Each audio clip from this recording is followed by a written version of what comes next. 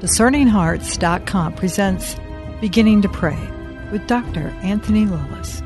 Dr. Lilles is an associate professor and the academic dean of St. John's Seminary in Camarillo, California, as well as the academic advisor for the Juan Diego House of Priestly Formation for the Archdiocese of Los Angeles.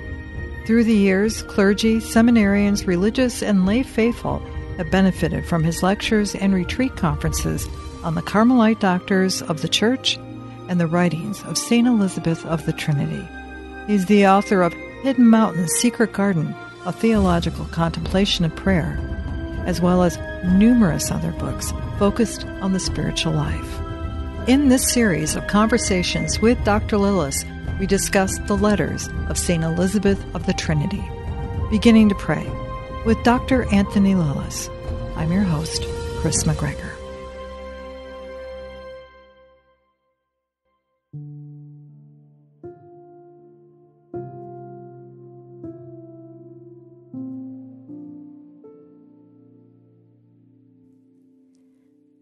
To Abbé Chevenard, June 14th, 1903, Dijon Carmel. Having loved his own who were in the world, he loved them to the end. Monsieur l'Abbé, it seems to me that nothing better expresses the love in God's heart than the Eucharist. It is union, consummation. He in us, we in him. And isn't that heaven on earth? Heaven in faith, while awaiting the face-to-face vision we so desire. Then we will be satisfied when his glory appears, when we see him in his light. Don't you find that the thought of this meeting refreshes the soul? This talk with him whom it loves solely?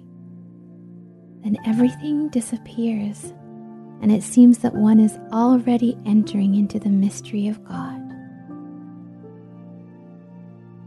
This whole mystery is so much ours, as you said to me in your letter. Oh, pray, won't you, that I may live fully my bridal dowry, that I may be wholly available, wholly vigilant in faith, so the Master can bear me wherever he wishes. I wish to stay always close to him who knows the whole mystery, to hear everything from him. The language of the word is the infusion of the gift.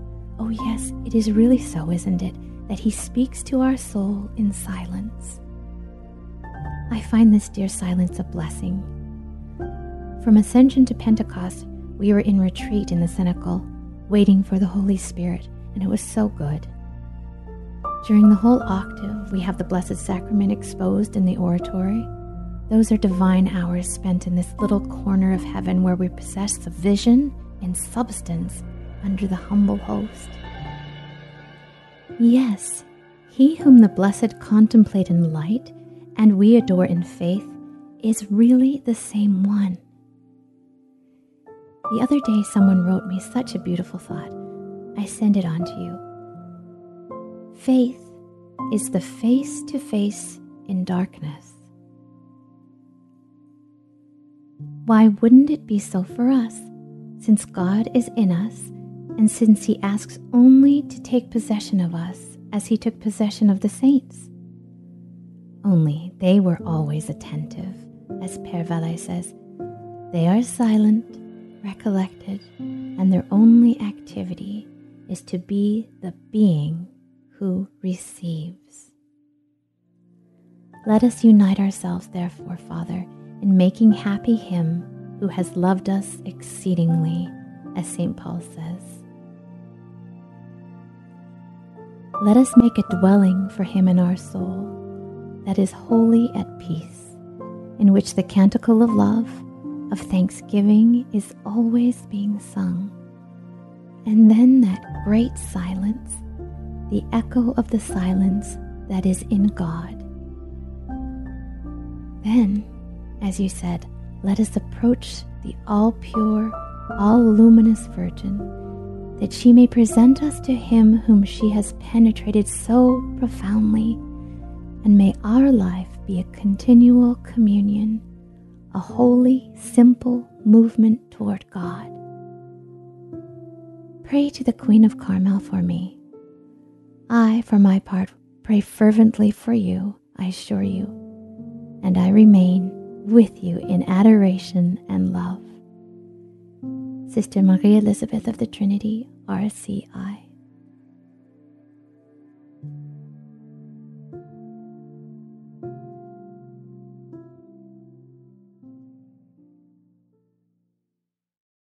Just a little bit of a backdrop. In 1904, the chapel, when she writes this, the chapel will be closed a year after this.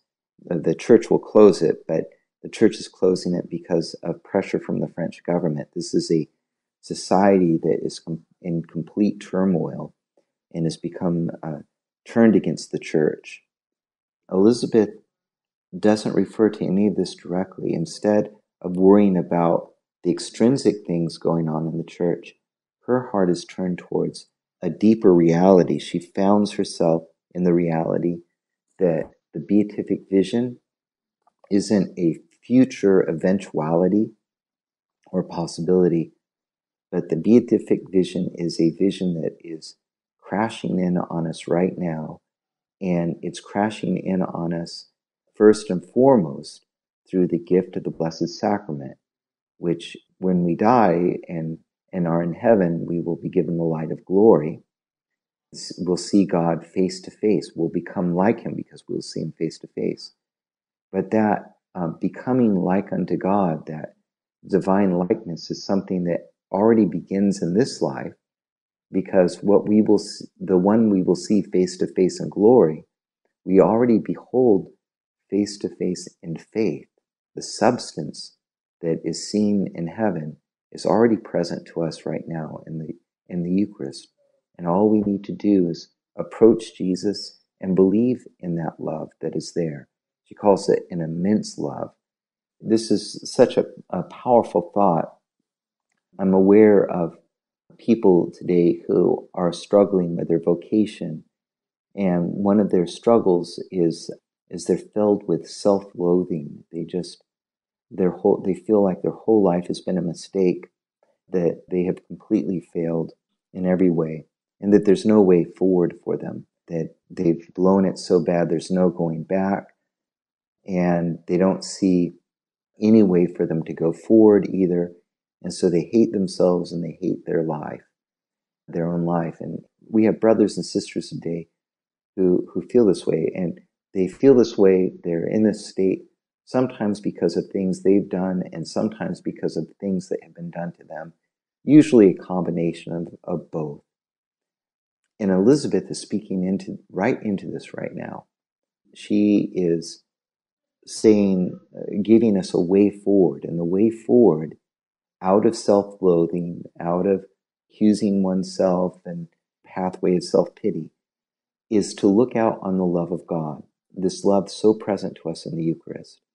Withdraw from all the external excitements, things that are kind of extrinsic to the deeper matters of the heart. Withdraw from those and turn to the deepest matter of the heart. And the deepest matter of the heart is God's immense love that is personally present to us right now in this moment. And in the Blessed Sacrament, the immensity of that love, the substance of it, is made present to us in a singularly privileged way. It's given to us in that sacrament so that our knowledge and our love for the one who's present to us inside has nourishment or strength through the Blessed Sacrament. She captures all of this in this letter. This letter challenges us in the way we look at heaven. A lot of people look at heaven, and what they see in heaven is kind of this boring place that's very passive, and people are kind of live in this dreamlike existence. But what she's saying is, heaven, when we see God for who he is in the light of glory, this transforms the deepest part of our being in love and by love and for love. We become most fully who we are in heaven. We live life with a greater intensity and a greater beauty. we're able to give ourselves to one another in heaven. While that awaits us, that image and likeness of the Holy Trinity, for the Father and the Son and the Holy Spirit give themselves one to the other in this perfect communion of love and knowledge, this perfect exchange, their holy surrender to one another. When we see that face to face, it's going to enable us to give ourselves. But that reality, that total gift of self, that total thriving, that love and strength that goes beyond every weakness, every void, every inadequacy, that's not simply something for the future. It's something breaking in on us right now. And again, it's what is given to us in the Blessed Sacrament. This is what heaven in faith means. It's such a paradox, isn't it, in so many ways, Anthony? Because for some of us, Elizabeth has helped us over and over again to see that he is in us. Remain in me and I'm in you. And it's ever so present. And yet the Eucharist seems to be something that is out there, and then we receive it, and then he is present. It's difficult to understand the continual and the continuity of the presence of him. And is that a mystery that we're capable of grasping? Well, it's not so much that we grasp it, but it is a matter of the understanding, allowing the understanding of it to reconstitute the stand we take in life, the way we choose to live. And as we make that choice, it's a choice that's open to an interior transformation of our whole being. We don't grasp this truth that you've just said. We allow the understanding of it to flood our souls and change who we are. Heaven in faith, this is what the whole mystery of the Blessed Sacrament evokes for us. When we come into the presence, the Eucharistic presence of the Lord, we've walked into the presence of heaven. And with our physical eyes, even when Jesus is in the tabernacle, we're beholding a reality that is already transforming us. It is a reality that is outside us in the sense that we are in this reality. And when you're in that reality, we're in the Eucharist. We behold the Eucharist because we're in the Eucharist. But it's also a reality that is paradoxically in us too. The Eucharist, it means thanksgiving. The thanksgiving of Jesus is already born in our hearts in a permanent way at the moment of baptism. There's a character that's conferred in us, and that character binds us to Jesus, and so that his thanksgiving, his Eucharist, is what lives in our hearts. We receive the Eucharist, we behold the Eucharist, and it strengthens this bond with Jesus so that his thanksgiving becomes what floods our life more and more. This is why she loves this statement. Faith is the face-to-face in darkness.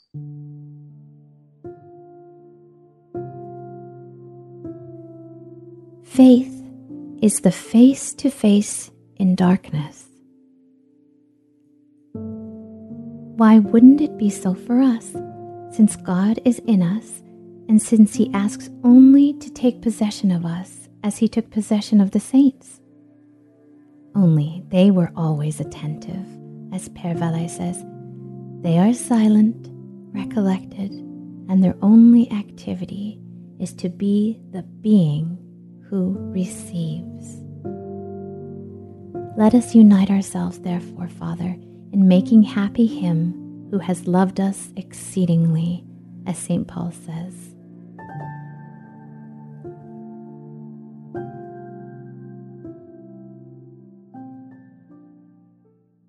Face to face in darkness. Jesus, whom we will behold in the light of glory, just as he is. Right now we behold him in this darkness, under this veil, where we believe he's there even though we can't see him. And simply by believing that he's there, even though we can't see him, it deepens our bond with him. And as that bond increases, our ability to offer the thanksgiving that he's put in our hearts, his own thanksgiving that he's put in our, it becomes stronger and stronger. The more we're bonded with Jesus in this vision of faith, faith in darkness, the deeper that bond, the more he communicates his thanksgiving to us, the more his thanksgiving presence that is in us becomes stronger and takes over more and more of our life. There's this direct kind of connection between then faith and glory, what's going on inside us and what's going on outside us, what we are in and what is in us. It's a beautiful context or mystery to begin to ponder. There's a particular line too is, I think, really challenging, Anthony. And when she speaks, let us make a dwelling for him in our soul that is wholly at peace, in which the canticle of love of thanksgiving is always being sung. Are we capable today, in this particular environment we're in, with all the noise that comes continually around us, to have a soul that is wholly at peace? Can we do that? Yes. This is something God gives us grace to do. Every time we receive communion, we're being strengthened to open our souls for this peace to reign in our hearts. And very particularly to open our souls, to avail ourselves of this kind of peace, to make ourselves a dwelling for this peaceful presence of the risen Lord, so that he can offer this song of love and thanksgiving. For that to be there, she speaks of a great silence. Well, what constitutes that great silence? And there's two, really, let me say there's three movements. The first movement of it is renunciation. There are things in our lives, in our hearts, in our imaginations, attachments, that are crowding out the peace of God in our life. And the attachment can be to something silly, and it can be to something sinful. It might be to something that's good, but not God's will for you.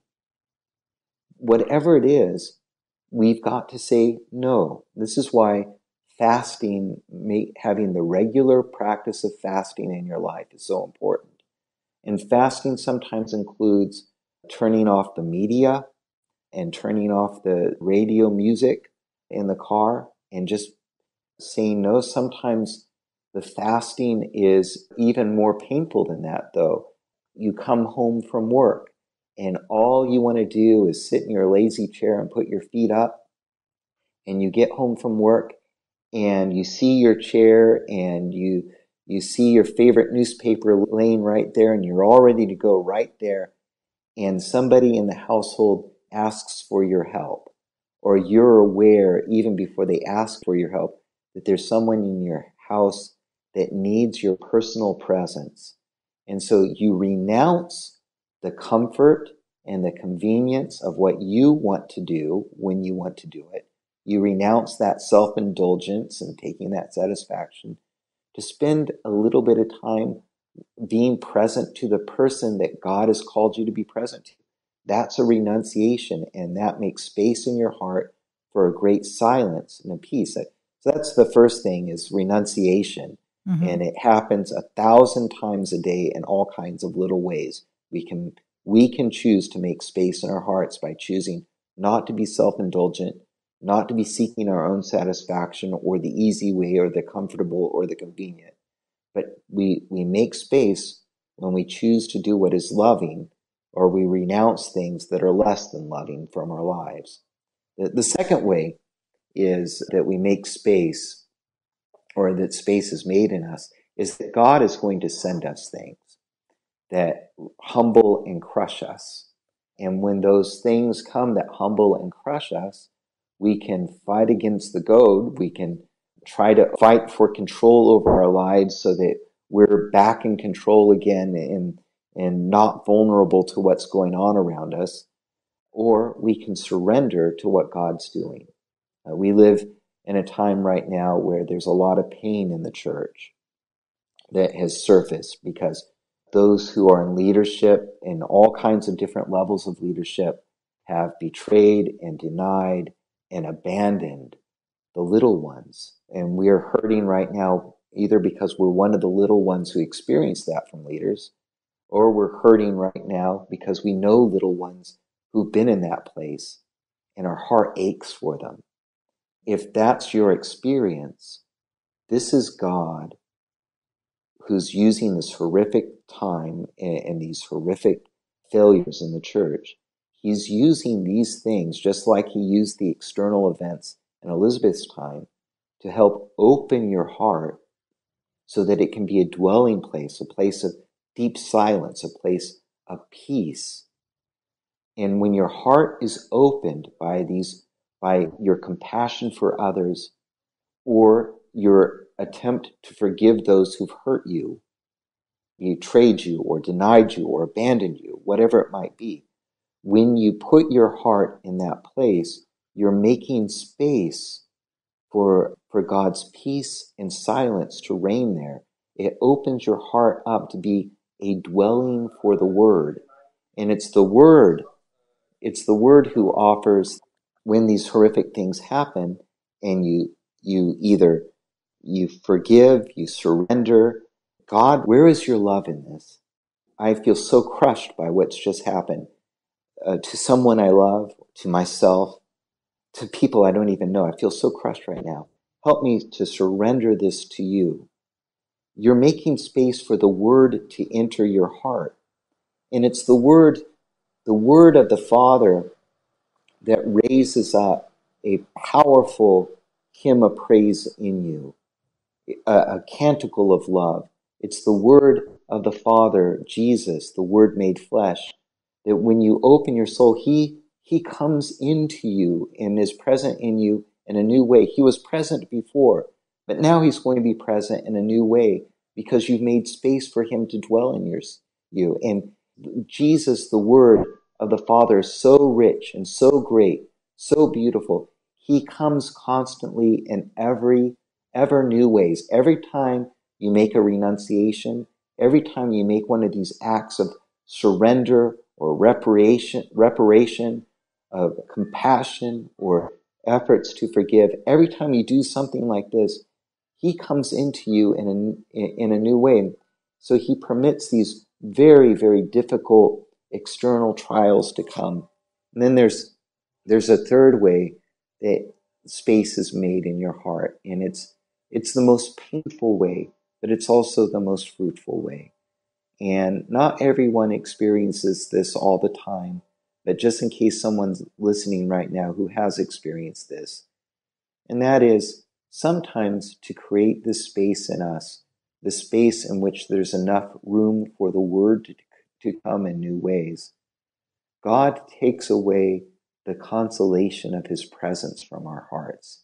God seems to be far away from us. We feel like we've done something to anger Him because He doesn't seem present. We feel like He's abandoned us, where we feel so alone.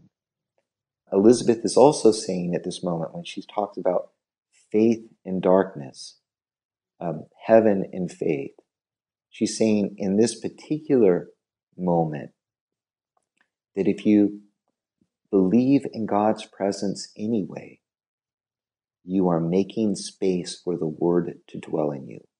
You are making space for this canticle of love to echo throughout the chambers of your heart and resound throughout the whole universe. Those times where God seems furthest away, if you believe in His presence and His love, it's at those times His love is actually more powerfully transforming you and making your life fruitful and full in ways that exceed your ability to be aware of or even understand. And Elizabeth is saying all of this comes to us through the Eucharist, because the Eucharist is a foretaste of heaven. It's the substance of what awaits us in heaven, given to us right now in faith. It's such a message of hope. It is. It is a very hopeful message, and I think we need words of hope for our time today. I think because it's a message of hope, this is one of the reasons why she turns to Mary, the Mother of God. let us approach the all-pure, all-luminous Virgin, that she may present us to him whom she has penetrated so profoundly, and may our life be a continual communion, a holy, simple movement toward God. Pray to the Queen of Carmel for me.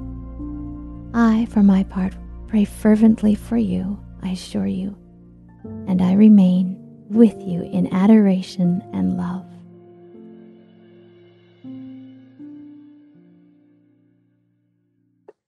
Mary is the one who is in holy, simple movement to God because she has perfectly surrendered herself. The deeper you penetrate into God, the more simple you become, the more simple your movement becomes. And that simple movement makes you more fruitful. In Mary's case, she is the fruitful mother of the church, and she is teaching us to make this fruitful surrender too. So when I talked about the three things, you might say daily renunciations, external trials, and then interior trials. Those three things are what make space for the Word to dwell in us. We don't have to offer those things, try to offer them by ourselves. We can't.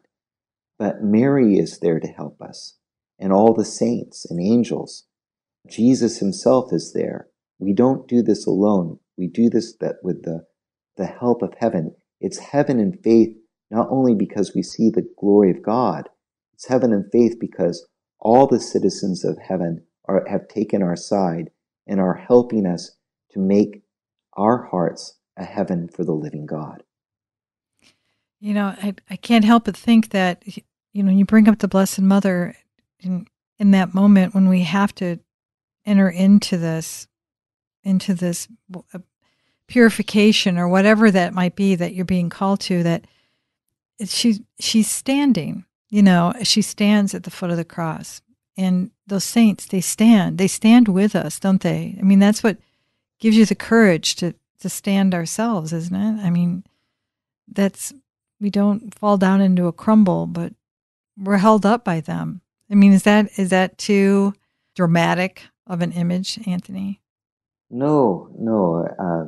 Actually, my heart is going back to World Youth Day in 1993. Hundreds of thousands of young people gathered at Cherry Creek State Park singing, "We are one body in Christ, and we do not stand alone." We stand with one another, not only with one another, with earthly family and friends who are struggling to live the life of faith, but we stand with all our brothers and sisters who've preceded us in the faith, and they stand with us. They choose to take our side and to stand with us. And most of all, Mary, the mother of Jesus. Jesus has given us Mary to stand with us, his own mother. He has asked her to stand with us so that we do not stand alone. When we are united with Jesus, we are never alone. And it's a very powerful image of heaven and faith. And anyway, my own memory goes back to that World Youth Day where we were singing that, and we were standing together, and with John Paul II, Saint John Paul II, leading us to not only not be ashamed of the gospel of Christ, but to be proud of the gospel of Christ, to shout it from the rooftops. When we know that we're not standing alone, we can offer this surrender of love, and this is what gives us strength to shout the gospel of Christ from the rooftops. Well, I pray to God that we're able to stand.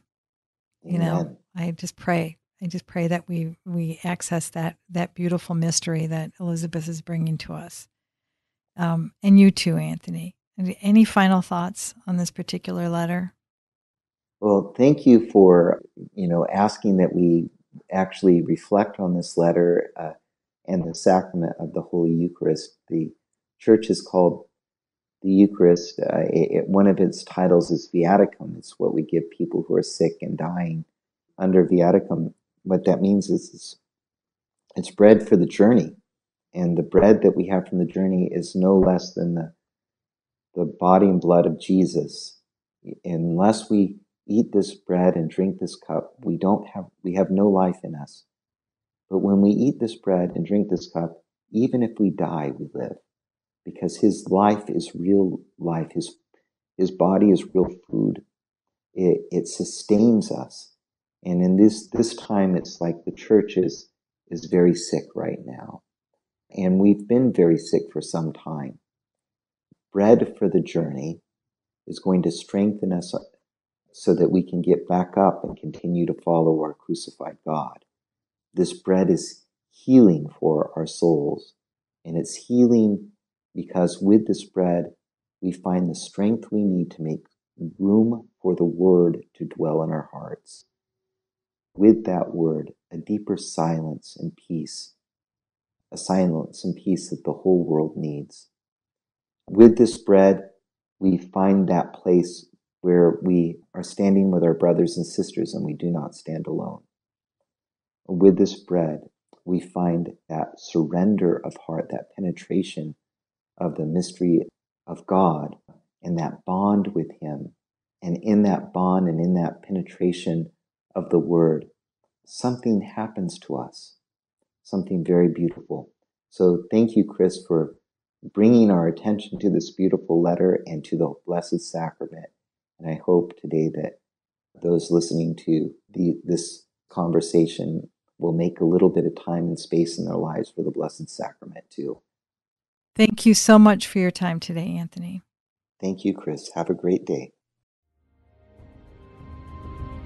You've been listening to Beginning to Pray with Dr. Anthony Lilles.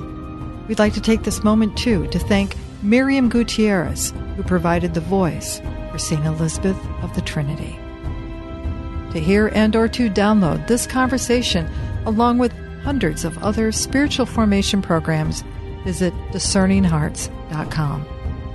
This has been a production of Discerning Hearts. I'm your host, Chris McGregor.